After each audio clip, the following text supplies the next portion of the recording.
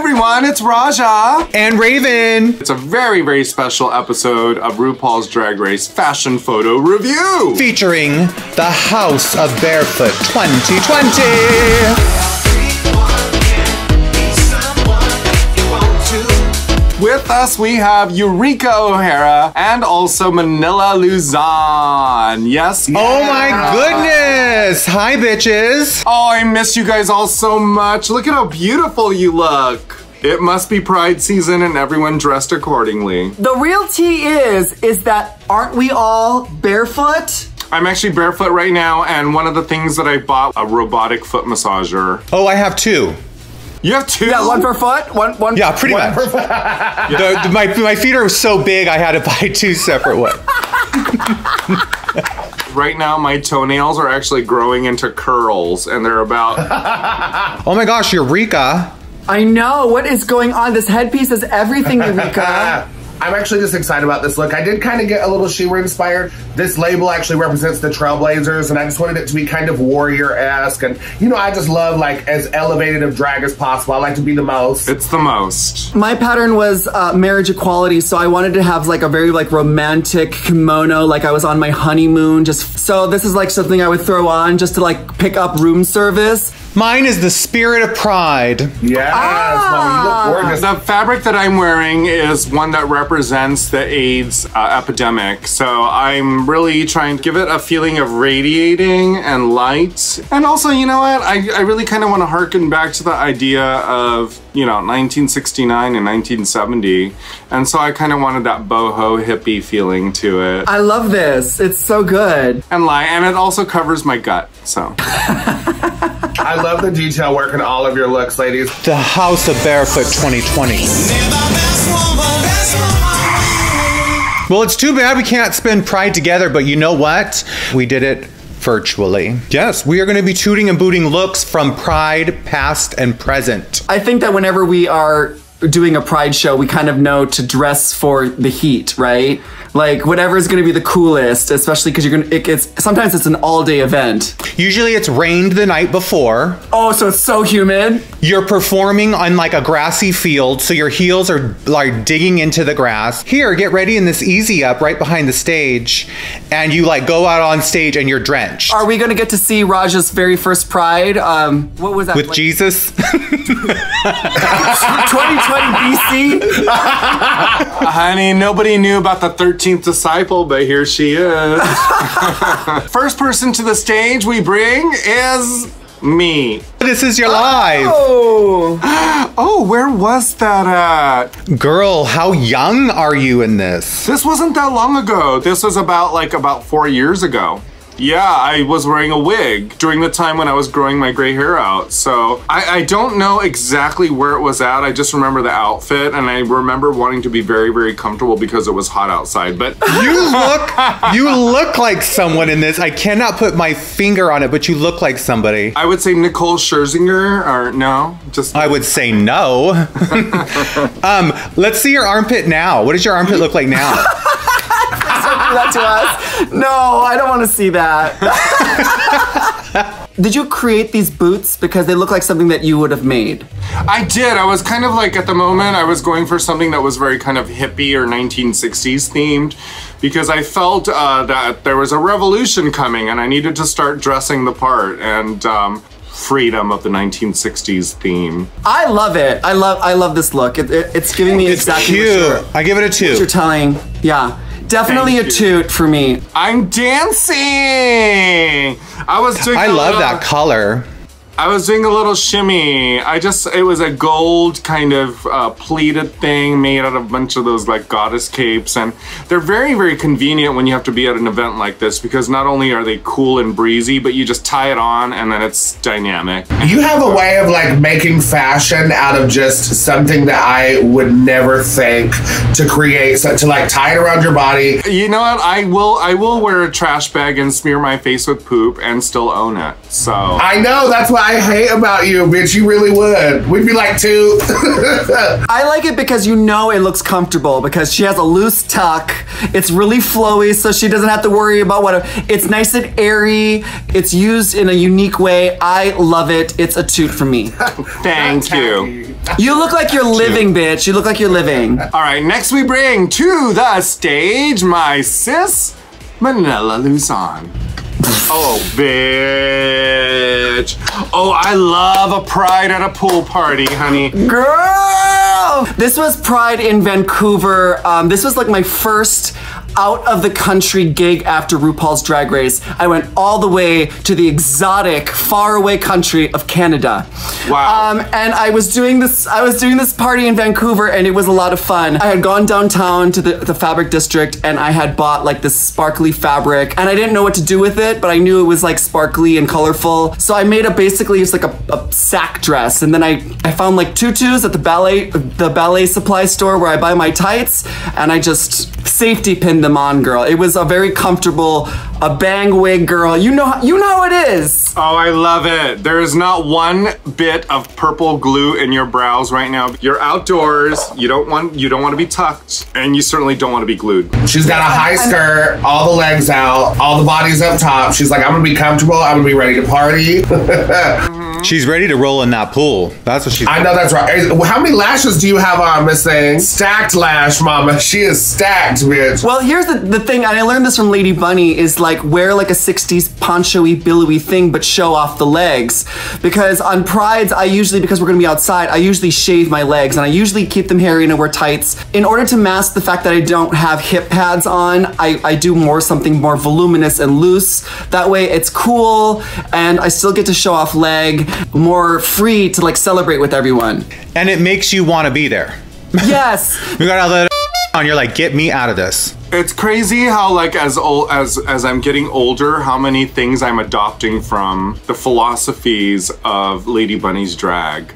I get it. I get it now. I get the thick bang. I get the trapeze size like tent dress and the leg showing. Because that's all that's left. All that's left is about this much face and that much leg. Are you guys tooting or booting my look? What's the deal? What's the tea? Toot. Oh, I toot it. All the way. I toot it. I believe in it. I love that the shoes match the dress. It's a really cute length. The legs look really long. I'm tooting it for sure. Thanks, Eureka. It's a toot for me because I've seen all the other things you've ever worn. Yeah, okay.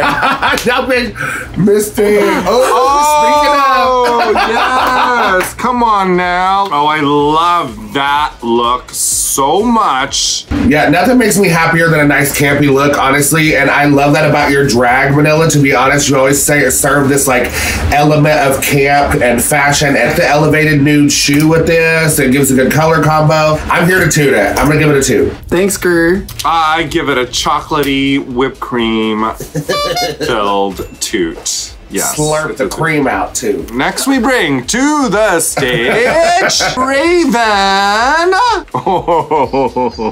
Oh, bitch, that's too much for them. You gave them too much. That was Richmond, Virginia, 2011. I'll never forget. I've been to Richmond, Virginia, and I believe I recognize that stage. Same. I was getting ready to literally say, is that Richmond, Virginia? That's so wild. Isn't it kind of like right by the river? Have you ever seen Raven from Drag Race? That's what you look like. Yeah. I love it with you. You love a little like cape moment around the neck, hoodie with this like flat. Well, you know what that is? hair. That's actually the bottom half of the blouse that I'm wearing. I cut it off because it was so hot. And I took it and wrapped it around my head, stuck a headband on and said, let's go. And called it fashion. That's my girl. It's sexy and mysterious. And I actually really love that it's giving me like that Bond girl vibe. I also like the accents of like kind of Egyptian styling with the bracelets and the headband with like the swagged hoodie and stuff. And the body is right, mama. I'm tooting it for sure. I'm getting that body back, bitch. it's a toot for me. Thank you. Oh, this is vintage. This is like 2000. Look at the lips. You can tell how old it is. Mary, I love this. That is 2005 or 6. That's mahogany lip pencil with vino lip pencil and bubbles in the center, bitch. That's what I did. I know that's what that is, mama. She said, oh, 90s drag. Was this photographed on one of those click and wind disposable cameras? It probably was. It had to be scanned and uploaded, bitch. You know, we all have those pictures where we're standing in front of the liquor locker in the like freezer, like, okay, get a quick picture, let's go. And I remember gluing those rhinestones on because everything started so late. So I had rhinestones and I'm like, I'm just gonna start gluing these rhinestones on my chest. Why not? I love it. This looks like you're part of someone's like top 8 of best friends on a MySpace. That's what this. My gosh. It's a toot. It's a toot. Thanks, bitch. You know what? I'm gonna give it a toot too. Why not? I give it a toot as well. I think it's wonderful. Bitch, I say toot all day long, mama, because you look lovely then and lovely now. I hope we don't get none of my old pictures, bitch, because my old pictures, y'all gonna be like, ooh. Well, you're next, bitch. This was me circa Miss Blue Ridge Pride was the name of the pageant, and I just thought I was the only pageant queen in the universe. Bitch, I put on all the jewelry, all the makeups. That's what I wore, way too much contour. I love this image so much. What year was this? I think this might be like 2009, 2010 probably. I love that necklace. Oh, so that's the same dress. Yeah, it was a little ball gown moment that I made. And is that the same night? This was 2 different prides, actually. This one's at a pride in Charlotte, North Carolina, I think, and the other photo was a promo for my step down, you know? You look so beautiful, babe. You look so angelic. Like we were saying before, it looks comfortable because the bustier like keeps the girls up, right? So you have all this skin showing, so you keep cool. All of your hair is up away from your neck, and then you just have this like big, billowy, dramatic skirt, which is like rainbow, and it's really, really pretty. And then the top is yellow, which love. So, well, you know, under that dress bottom, bitch, I'm literally wearing basketball shorts and tennis shoes, bitch. So I'm like, no, I'm barefoot right now, mama. I'm balls to the wall, commando fish. Did someone say barefoot? Oh my god. Oh yes, ma'am. Eureka doing the pageants, mistake. The first thing that I go to, because anytime queens throw a bunch of stones on something, it's so off-putting when they're a different color than the fabric they're on. The orange stones match the orange fabric. The yellow, the green, the blue. Thanks for that, bitch. You're welcome. This was me competing at Entertainer of the Year for creative evening wear. I had like a big pride flag backdrop. I came out from behind. I thought I was the only one. And girl, I'm just surprised at like what 3 hairs this updo was hanging on to as I bent backwards in this dress, bitch. That's what I'm thinking as well. I'm like, that do those updos with those loafs that pin them onto that much hair and then spray paint head and think that, oh bitch, I am serving it. And then you will still walk your ass out to the middle of the day on pride float, and by the end that dripping down your face. So thanks for not doing that here. It is a toot for me, girl. It's a toot. Thank you.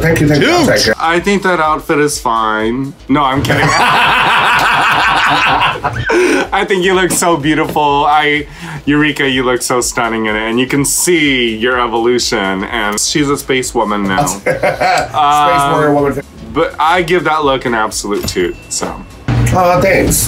Now that we've tooted and booted the looks from the House of Barefoot past and present, let's take a stroll down memory lane and reflect on Pride through the years. So this is 1971, the second annual march on Christopher Street, which then turned into what we know now as Pride, but pretty much started out a tiny parade. Oh, you can see that it is still kind of in that raw form. The pride flag hadn't been invented yet, and the rainbow wasn't even a part of the conversation yet. Here, this is Kate Millett. She was actually at the same march that we just saw in 1971. So Kate Millett also was the writer of a beautiful book called Sexual Politics, which actually, fought against the morals of where women were in the household, and also the sexual dynamics and liberations of women, and the root of it. I toot Kate's glasses. I need those glasses. Ooh, I love them, bitch. Next, we bring Vito Russo, and look how cute Vito Russo is. This year, I believe this is 1975, so I would have been a year old. Vito Russo is a very special queer fellow and gay icon who wrote The Celluloid Closet, which later became a documentary film that discusses gay people and the gay and queer presence in films. When I was growing up as a young queer, it was a very important film for me to watch because it really kind of exposed how present we were through history as queer people in film. And he also created GLAAD. Oh. Yeah, he's the founder of GLAAD. That's incredible. Yes. Oh my God. This is Leo Matlovich. He is the first person to publicly out himself in the military. Wow. Wow. Yeah, it's always something to be said when you do it at a time when you have a lot to lose. He said, no, you're gonna listen to me. And he created a movement. But I remember as a young queer gay person that the silence equals death graphic was so profoundly imprinted into my mind. It wasn't about rainbow. It wasn't about just pride itself. It was about saving lives and taking the government into accountability for what was happening at that time when people were dropping dead. Could you imagine being in a club one day and seeing all of your friends and you're kikiing with your friends, and a week later the club looked different, where half of the club was gone? The silence equals death symbol, that graphic is iconic. 100%. Our fight is not finished. Okay, work, mama. I'm so excited. Here we actually have one of the members of STAR, which was the Street Transvestite Action Revolutionaries, one of the most incredible trailblazing teams at the time. Even though it's in black and white and the rainbow flag hasn't really been a thing yet, there was so much color in this photo. Oh, honey, and she said, I'm gonna be me and I don't care. Look at her, she looks beautiful. So here we have a photo of the Imperial Court of Orange County recently. This is 1977. It is gay pride. The drag queens are out. They brought a bed sheet, spray painted gay pride, but they're wearing their finest drag jewels. I live. I love this. So this was the 25th anniversary of the Stonewall Uprisings, 1994. Wow. And here we have the flag. The flag has become symbolic with gay pride. It has become the promise of a new tomorrow, the promise of new beginnings. What's cool too about this image is that that pride flag actually went and continued down the boulevard. It isn't just one small segment. It is one giant, long, like multi-block long representation of the rainbow flag. This is 1995 and their outfits look like 1995. I love it so much. And I know that in 1995, doing something like this, even a gesture of putting your hand around your lovers, your spouses, your favorite person was a statement. Holding someone's hand was still a statement. It still is today in so many areas. It is a protest. This is 2015 in New York City, right outside the Stonewall, where in 1969, where they threw the first brick and started the whole Pride movement. This is a photo on the day that the Supreme Court in the US legalized gay marriage.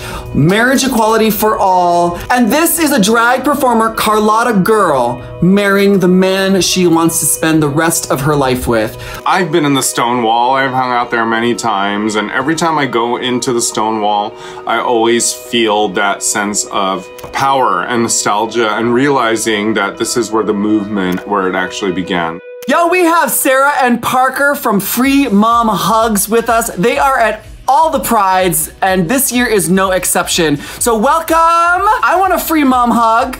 Hello. Hi, Sarah. I'm going in closer. Oh, I could feel that hug. I want a hug from Parker because Parker's really cute too. Yes, yes. I'm feeling Parker's hugs. Bear hugs. My son Parker is part of the community, and he took us on a journey from the church to the Pride Parade. Yeah, in 2014, my husband and I stood with Parker at the Oklahoma City Pride Festival, and now we have chapters in every state. If you go to the website, you can find your state, your chapter, and get plugged in there. The mission of Free Mom Hugs is to empower the world to celebrate the LGBTQIA+ community through visibility, education, and conversation. I miss physical contact with other human beings, and this Pride, I feel like we all need a mom hug right now. I will actually pay. I will pay for a mom hug. You're giving them out for free. Yes, we do give free mom hugs and high fives because not everybody is a hugger. There's a need right now for touch and how important a hug from anyone, especially from a free one from someone's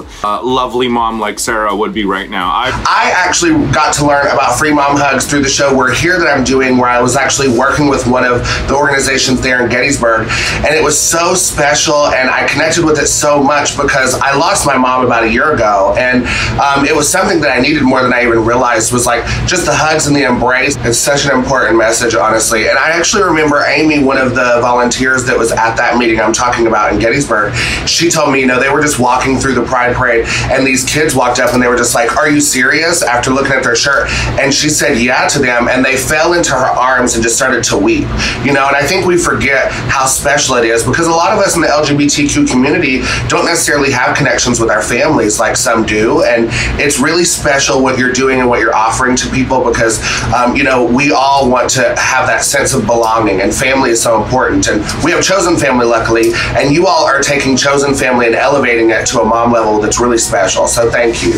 Parker, I have a question. What's it feel like to share your mom with so many people? I joke and say that she has more gay friends than I do, but it's kind of truer by the day. I always ask Raven the same question, so. She hasn't set me up with anyone yet, so she's not using her power to her greatest ability.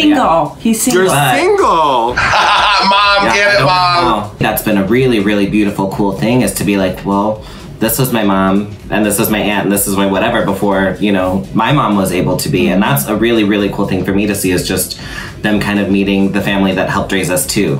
To see other parents being able to accept their children and love them regardless of who they are is really inspirational. And I think that now that my parents have come around, they really, really enjoy kind of being that spokesperson to new parents who are dealing with their LGBT children. I'm just doing things that I wish someone would have done when I was trying to figure this out.